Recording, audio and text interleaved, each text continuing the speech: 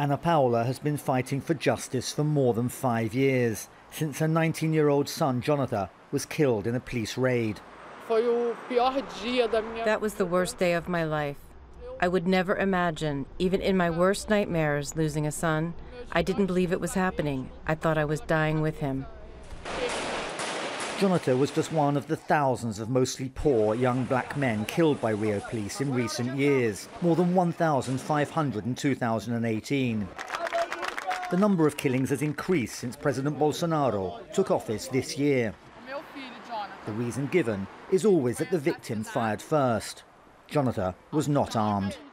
This is what I demand. It doesn't matter if I am black, poor, or if I live in a poor neighborhood. I am a citizen. I pay my taxes like anyone else. So I demand the state gives me an answer for this murder. And the answer is justice. I will accept nothing else. Ana Paula knows the name of her son's killer. He was found to have killed 3 times previously.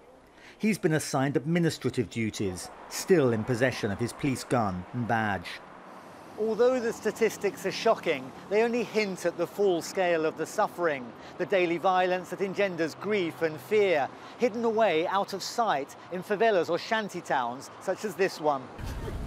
Campaigners say sending the police into the favelas with guns blazing has been proven to only increase crime, but shows of force by the president, an ex-military man, are part of the ideology that got him elected. A few poor neighborhoods register around 80 homicides per 100,000 residents. Rates from war countries. It seems like in the same city we have 2 different countries. One rich, developed and calmed, the other one in constant war. Bolsonaro has an ally in the Rio state governor, Wilson Witzel, who has suggested using missiles to blow up criminals.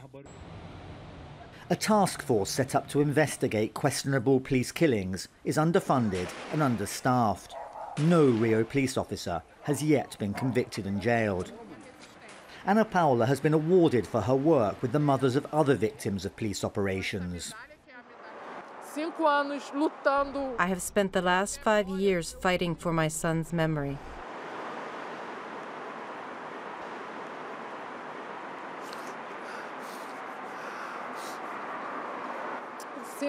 Five years asking God for health so I can stay strong and keep going.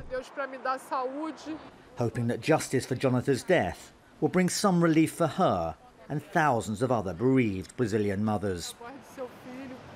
Daniel Schweiner, Al Jazeera, Rio de Janeiro.